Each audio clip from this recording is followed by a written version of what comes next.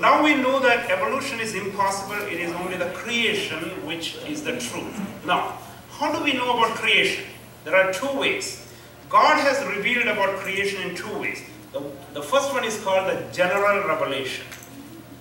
Okay? The second one is called the specific revelation. What is the difference between two? The general revelation is when you look around the world, when you look at everything which exists, the common sense will tell us that it demands a creator. If there is anything that exists, it demands a creator. That is called general revelation. Look up in the sky, the millions of stars, or look at small things like leaves. What the intricate structure of a leaf, or a cell, or a DNA. All these intricate structures will convince you that they all require an intelligent creator, an intelligent designer. Okay? So this is called general revelation. When you look at the created things, that gives you a silent message that there is a creator. There's a verse in the Bible. Let's look at that verse. Romans chapter 1:20. It says, "For since the creation of the world, his invisible attributes are clearly seen, being understood by the things that are made." See, this is the general revelation. Look around, and the things that are made, from them you would know that there is a creator. Next verse, Psalm 19:1. Psalm 19:1. Next. "The heavens declare the glory of God, and the firmament shows his handiwork." When the psalmist looked up in the sky, he saw that there is a creator God there. But it is so sad that many people cannot understand that, right? Look around. The common sense requires that there would be a creator God. Actually, it's a simple logic.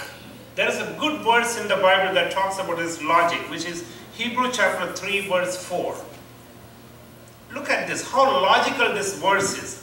"For every house is built by someone, but he who built all things is God." Don't you love the logic in this verse? We don't see many logical verses like this in the Bible. I love this verse. Every house is built by someone, but he who built everything is God. Say, what a perfect logic, right? This logic is called, in another words, in science, there is a law called the law of cause and effect. For every effect, there should be a cause. Without a cause, there will not be an effect. And this is what this verse talks about.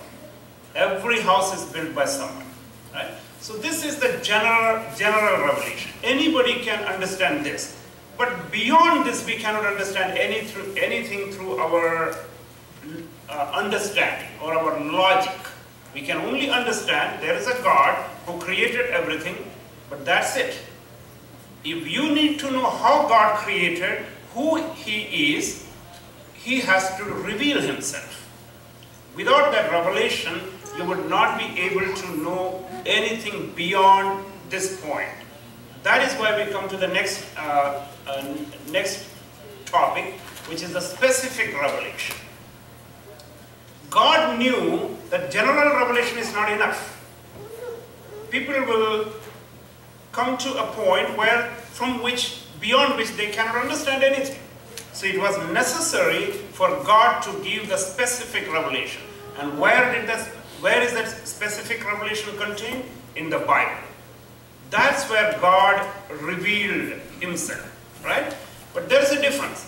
The general revelation you can understand by logic, but the specific revelation you have to take by faith, right? The Bible has to be taken by faith. Because the Bible is given as a revelation, it is up to each individual whether you want to take it by faith. Some people say, no, we don't want to take it by faith, so they just discard it. But those who are spiritually wise, they will take it by faith. Let's look at the next verse, what the Bible says. Hebrews chapter 11, verse 3. It says, "By faith we understand that the worlds were framed by the work of God." You see that? Not by logic. but by faith. We understand the world was made by the word of God, so that the things which are seen were not made of things which are visible. This is a scientific statement. The world which is seen today, which we can see today, is made by things which are invisible. Isn't that amazing? What is the world made of? Atoms, right? The ultimate particle is atom, which is invisible. Or you can think about energy, which the universe is made of, which is invisible. So we don't know what the author is referring to, but whatever he's referring to, scientifically he is correct. The world is made by something which is invisible for our naked eyes. Now, see, as I told you at the beginning, it requires faith to understand how God created everything. Here it says, by faith we understand that the worlds were framed by the word of God. If you look at the general revelation, would you ever know that it was created by the word of God? No. Only in the Bible it says we understand it is created by the word of God. How do we know that? Genesis chapter 1. And God said, let there be light, and there was light. The word of God. And God said, let there be a firmament in the midst of the waters. He said. And then God said, let the earth bring forth grass. Then God said, let the earth bring forth living creatures. So God said, God said, God said. So that is what here says. It was framed by the word of God. He said it, and it was created. So this is why we need a specific revelation. So now you understand the importance of both the general revelation and specific revelation, right? But specific revelation requires faith. So sometimes we are accused of having blind faith, but actually it is not a blind faith. It is a logical or informed faith, right? We have a logical or informed faith that the world, the earth, the universe, everything is created by a creator. And that revelation is in the Bible. That is why the Bible is very important. And let me tell you one more thing. And that revelation is only in the Bible. If you look at all other religious books of the world, they talk about creation, but the information is scattered everywhere. You had to pick from here and there, and they don't even match. It is only in the Bible, the first 11 chapters have been dedicated to educate us about the early history of the earth. What happened from the beginning. God created, then there was a fall, sin entered, and then there was a great flood of Noah's time. All those things, it is only in the Bible systematically, comprehensively given. So when you talking about the creation, the Bible is the only authoritative book. You know the meaning of authoritative? From the author. Who is the author? God. God is the author who created everything, so no wonder the Bible is the authoritative book. So we should take the Bible seriously. So this is about the revelation, how we know about creation. But once we know about creation, what are the lessons we need to understand? So I'm going to walk you through those 10 lessons. The first one is, next slide. I understand that God is the first cause of everything. Once you understand creation, the first lesson that you will agree with, that God is the first cause of everything. Genesis chapter 1:1.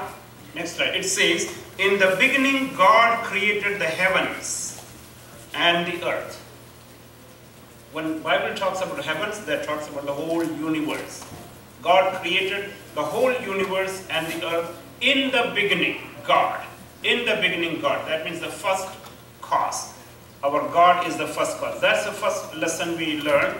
Now, you know that skeptics and atheists, they always have been trying to discredit this first verse of the Bible. Because they knew that if they are able to destroy that first verse, then the rest of the Bible is gone. People will not take it seriously. They always have attacked this first verse. They tried to bring up so many other alternatives to claim that it was not God who created anything. It all happened by itself. And you know, that is how the theory of the Big Bang came up. And that is what's being taught in schools today. But you know what? The more and more scientists discover, the new theories they come up with, they more and more resemble the creation. That is interesting. That's very amazing. As more and more newer theories come up, they come closer to the creation account of the Bible. Let me give you what I mean. Give an explanation about what I mean. Now, the Bible says in the beginning God, but these evolutionists wanted to replace God with matter. They said in the beginning not God, in the beginning it was matter. So they imagined that there was a cosmic ball of matter, and in that matter there was a big explosion, and then everything came up. So the Bible says in the beginning God, the evolutionists said in the beginning matter. Right? For a long time that was the accepted theory among scientists. But recently many scientists themselves have started questioning that. They started realizing that the matter cannot be eternal. Matter could not have existed forever. Right? We believe God is eternal. Right? God is eternal. He existed forever. But matter cannot be eternal. So they came up with a new theory. So listen to this new theory. This is very amazing. So now they believe the newer Big Bang theory believes that in the beginning, or at the beginning, there was a nothingness. Think about it, there was no matter. Okay? There was a nothingness, and in that nothingness, there was an explosion. Isn't that ridiculous, funny, to believe that there was nothingness, in that there was an explosion? But that's what they believe now. Right? And they say, in the nothingness, there was an explosion, and 5 phenomena came up.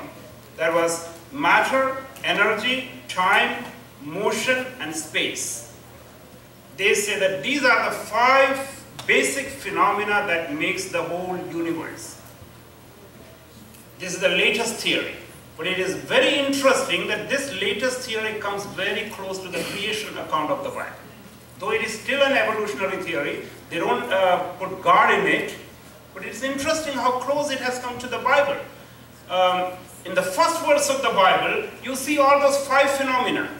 Look at this. In the beginning, which is the time, God, His word is the energy, created, motion, the heavens, space, and the earth, matter.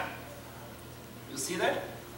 All godless scientists today agree that these are the 5 basic phenomena that has created the universe. And those 5 phenomena are clearly alluded in the first verse of the Bible. Okay? So what I'm trying to say, now I'm not giving any credibility to the Big Bang theory. That is still an evolutionary theory. That has nothing to do with Bible. But what I'm trying to say is the newer theories or the newer realization bring those people closer to the Bible.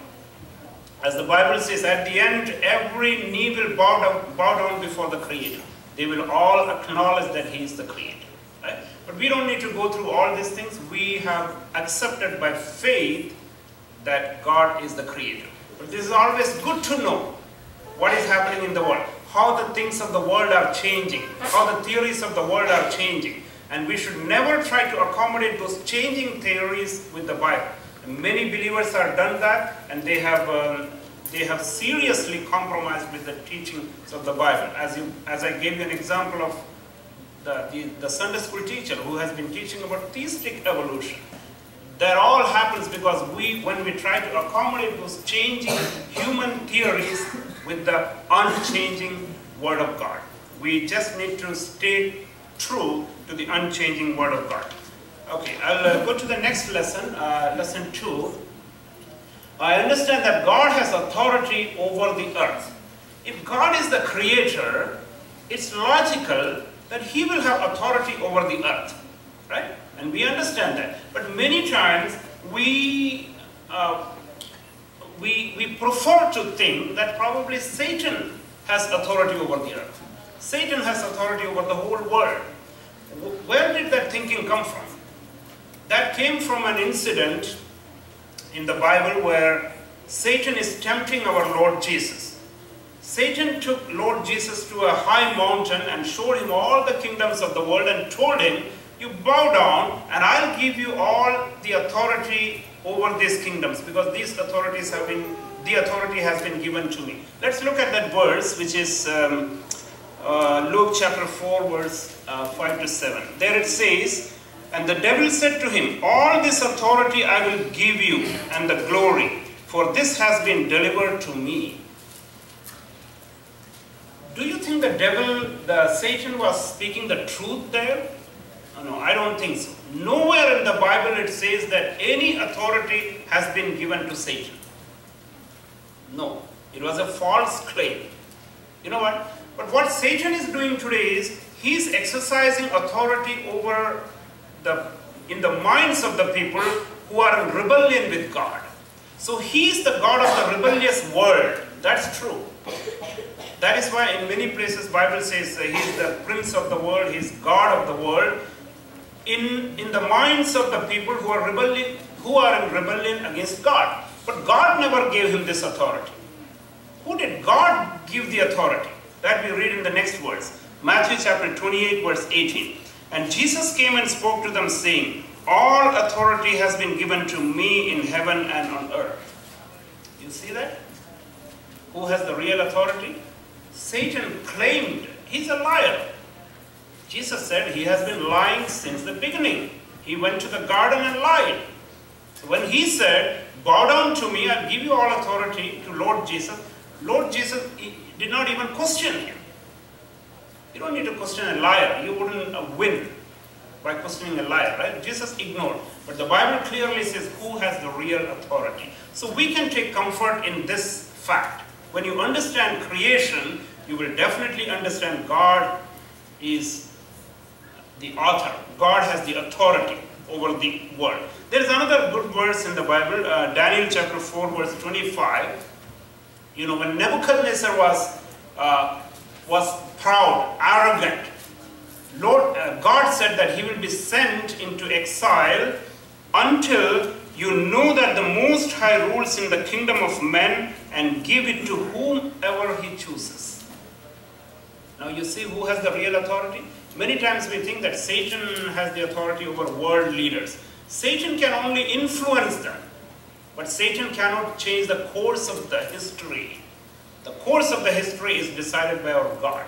He is the one who decides who will be reigning, especially when it comes to the people who can make policies to influence the nation of Israel. Because our God is always concerned about what's happening in the Middle East. Okay? Many times we are confused. We don't know what is happening. What is happening in Syria? The migrant influx into Europe. We are perplexed. We don't know. But the Bible teaches our God is in authority. Okay? So we can take comfort. We can definitely know that nothing is going wrong or nothing has gone out of the control of our God. He is bringing the world into a position where His Son will appear and He will take charge. So that is the great lesson we can learn from the creation account. Our God is still enthroned. He's still in charge. Next lesson, number 3. I can trust my Bible literally. Why do we need to come to this point? As I told you, when this the theory of evolution has got much popularity, some people thought that the theory of evolution is right. And they started mixing or accommodating the theory of evolution with the Bible. When you do that, what happens? You come to a conclusion, the Bible is not literal, Bible is figurative.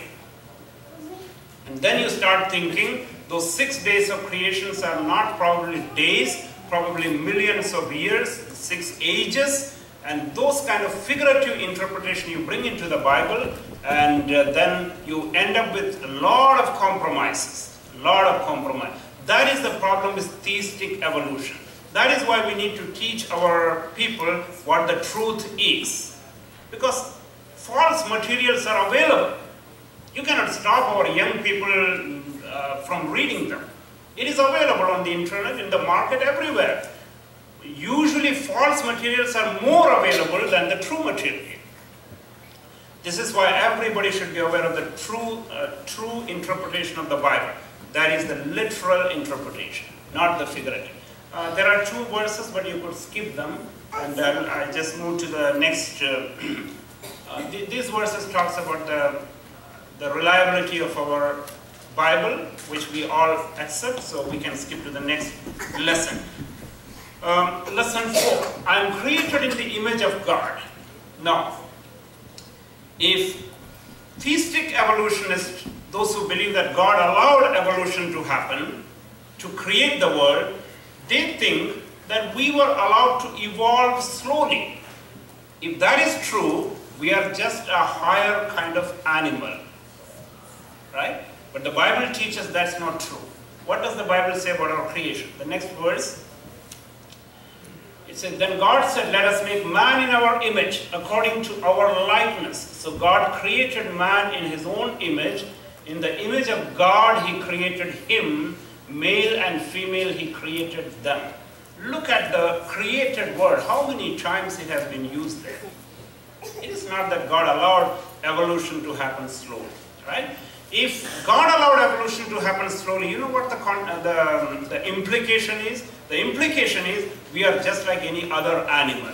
And when we look at other animals, we know that they don't have any spirit. But we are different from animals in having a spirit. When you have a spirit from God, that is eternal.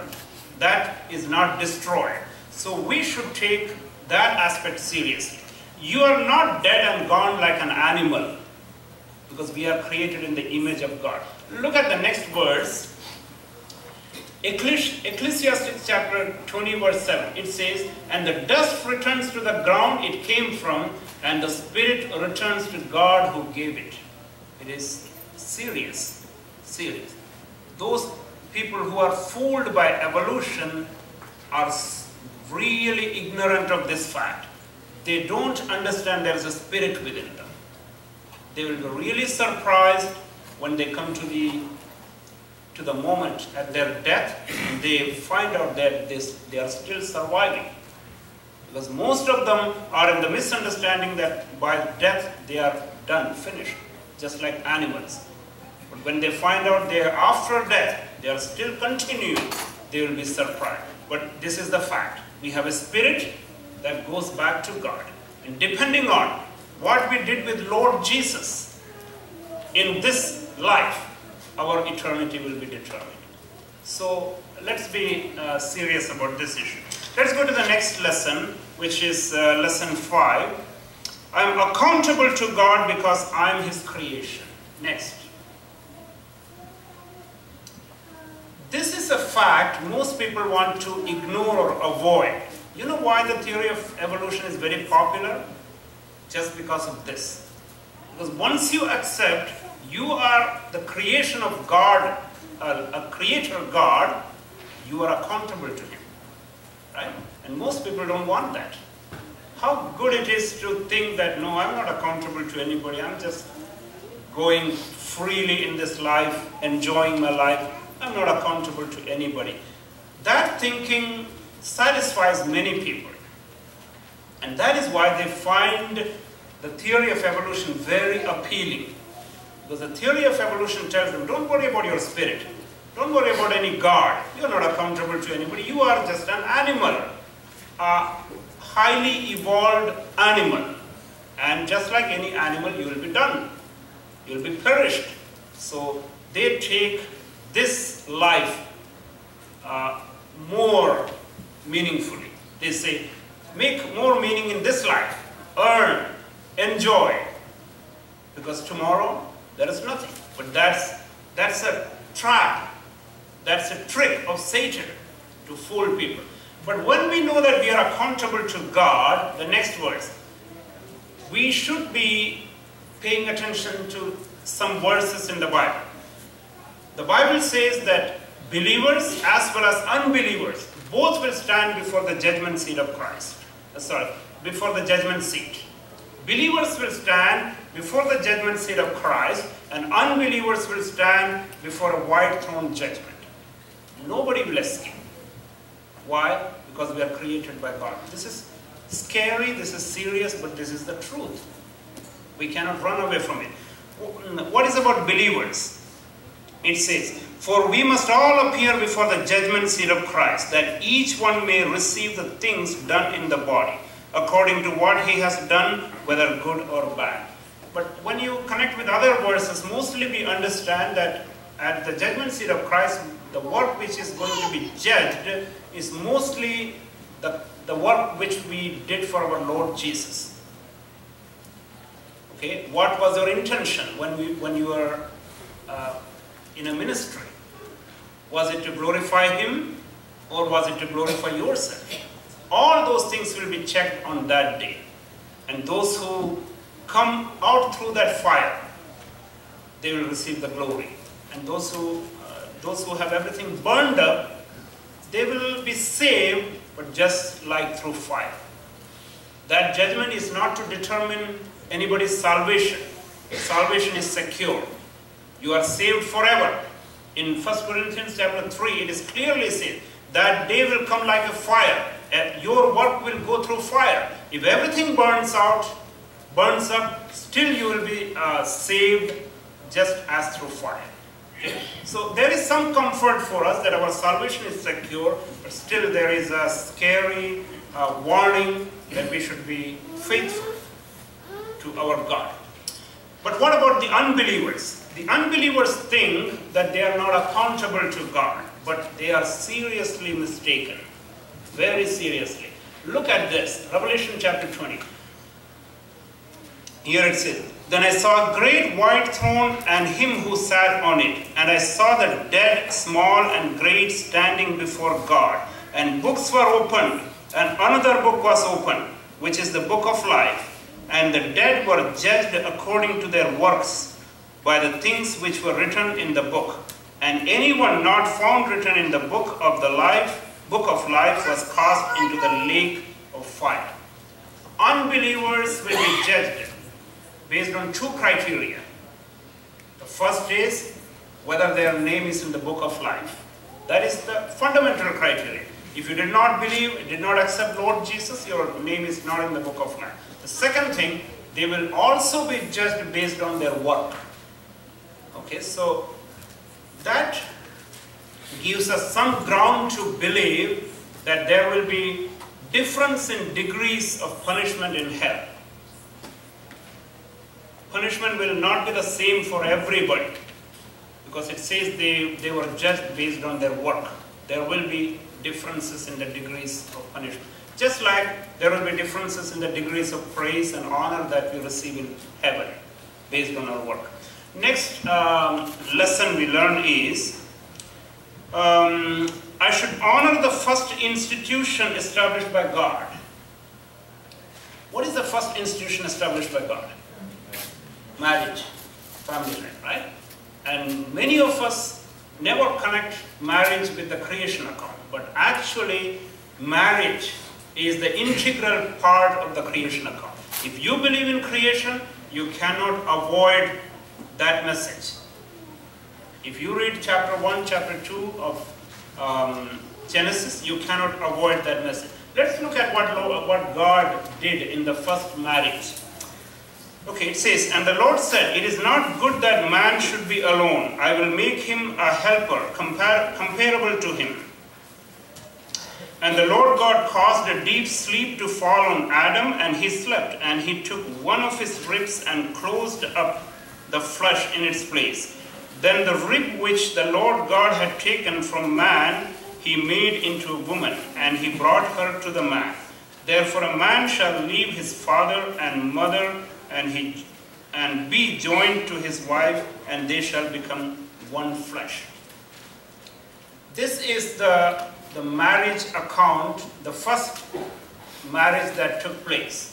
And there is a verse in the Bible, which is Hebrews chapter 13:4, next verse.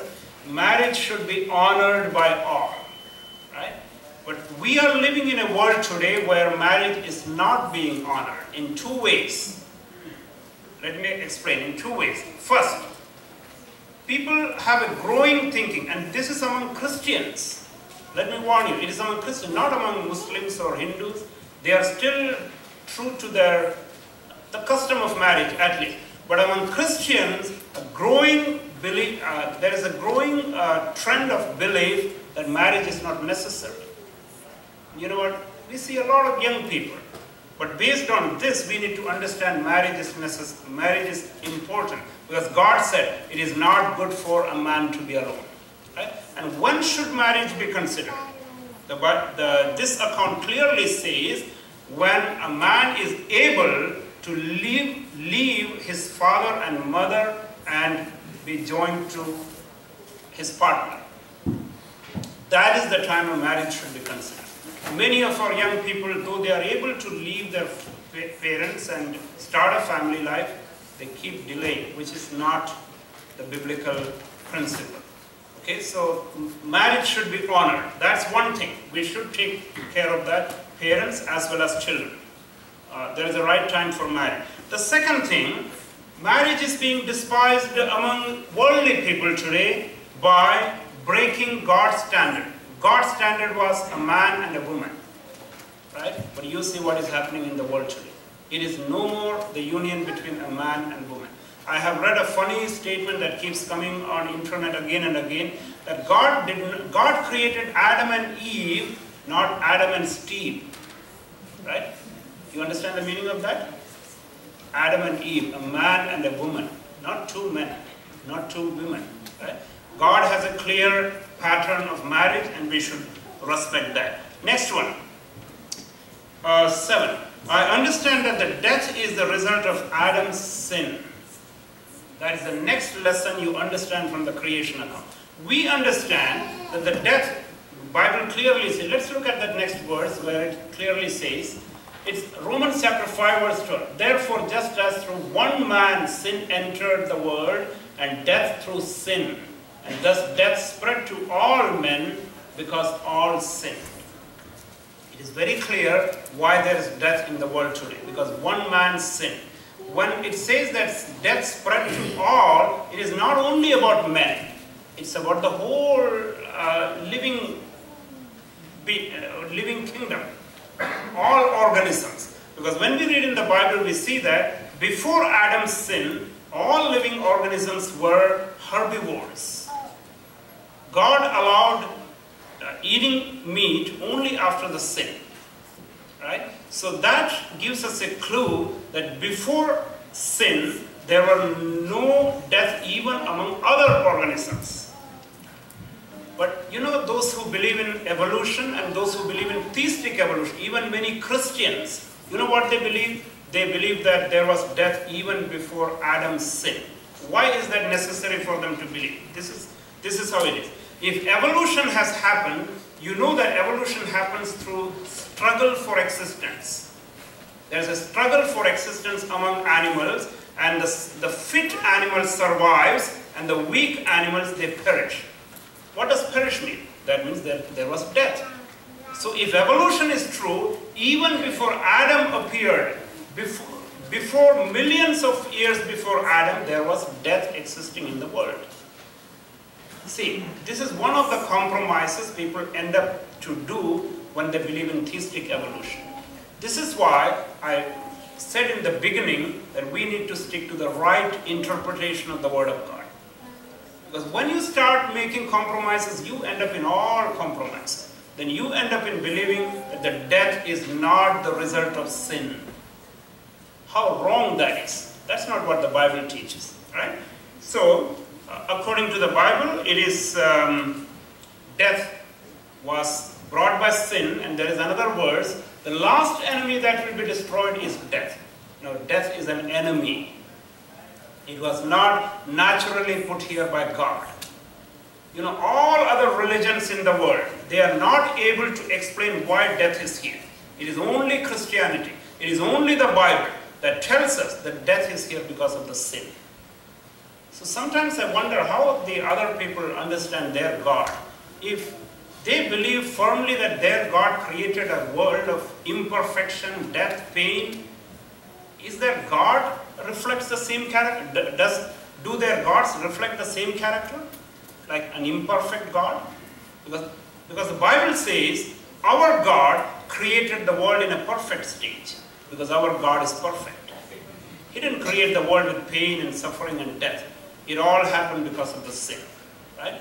No other religion believes that. I think this is the most logical explanation for the suffering in the world. Other religions cannot explain that. So that was number 7. Let's go to number 8. I understand that the universe is under a curse and decaying. Let's go to the next verse. Genesis chapter 3 verse 17. Cursed is the ground. Our God put a curse on the ground. Next verse will tell you that this curse was not only on the earth, it was over the whole universe. The whole universe is under decay today.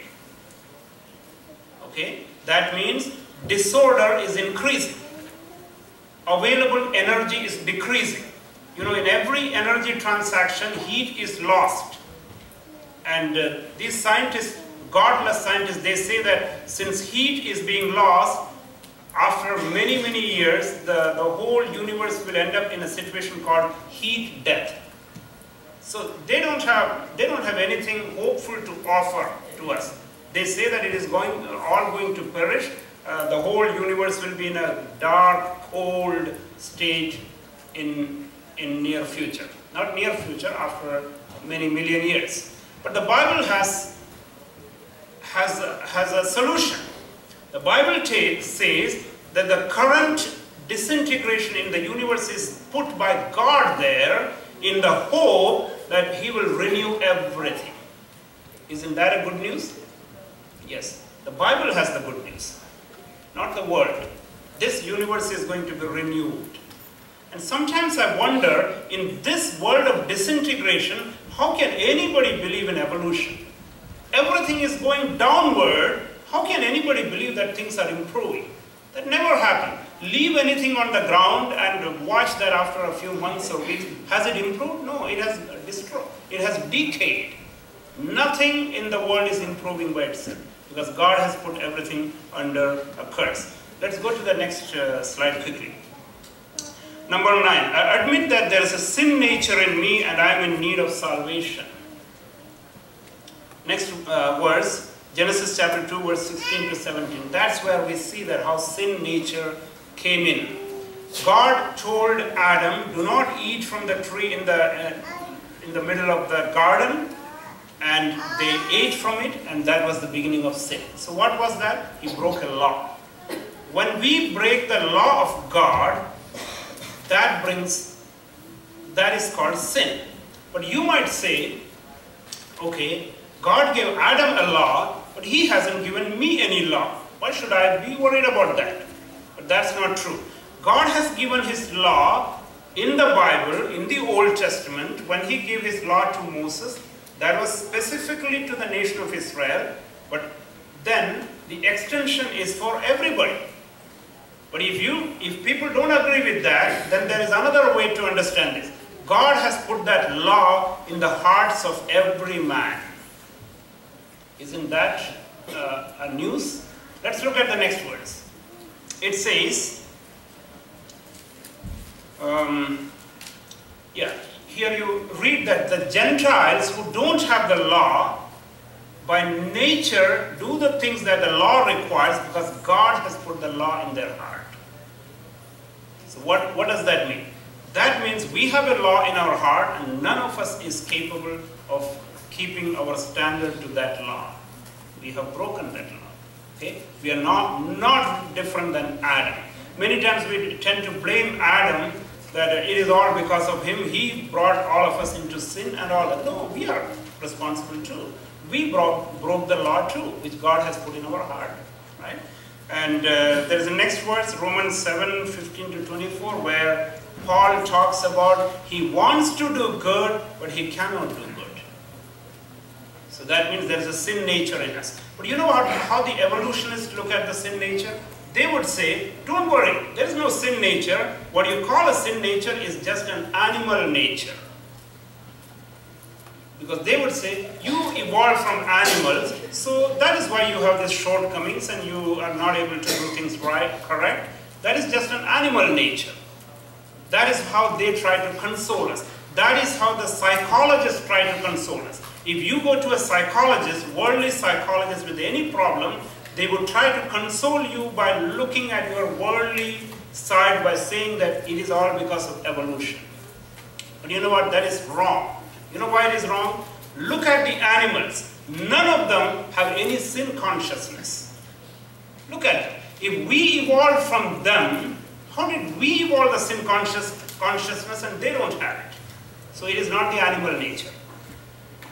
Not at all. If it was the animal nature, it should have come from the, there should have been sin consciousness in animals too. Have you ever seen any animal building an altar and worshipping God? No. Have you ever seen some animals gathering in a church to worship God? No. They don't have the sin consciousness. We have it because the law is written in our hearts. Okay, not in animal hearts. Okay, so that is about sin consciousness. And the last lesson. So in the previous lesson we understood that I understand that I have a sin nature and I need a savior. That is the clear implication from believing in a creation account. If you believe in creation, you cannot escape this implication. You need to come to the understanding that you are a sinner and you need a savior.